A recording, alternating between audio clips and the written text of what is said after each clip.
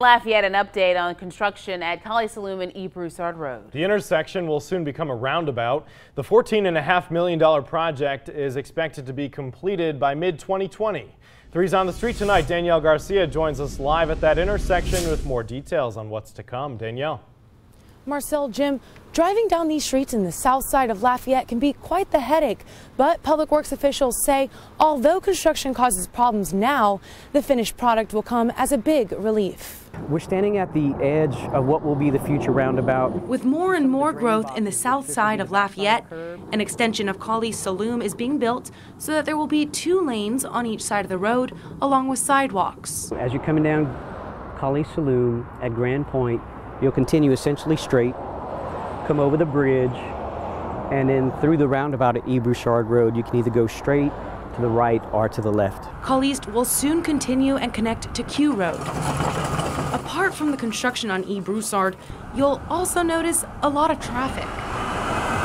The prime times, like I guess early around 8ish or so, and then in the afternoons from 3 to 5 or so, it's really bad. It's pretty hectic, yeah. It's pretty hectic right now, but hopefully once they have the turnaround completed, it'll be much better. People who live, work, and go to school nearby say the traffic at the intersection can sometimes add an extra 30 minutes to their commute.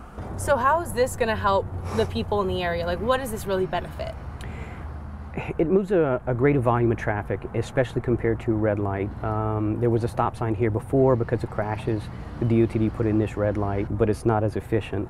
The roundabout will be, number one, safer than a stop sign, but also increasing the efficiency of people moving through the intersection. Hopefully it's going to help and relieve traffic or make it flow better, because there's so many neighborhoods that have built up in this area that at those times of day, you can have a long wait to get home.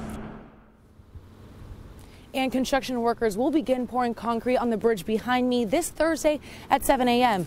Public Works officials say this will increase traffic, so if possible, avoid the area.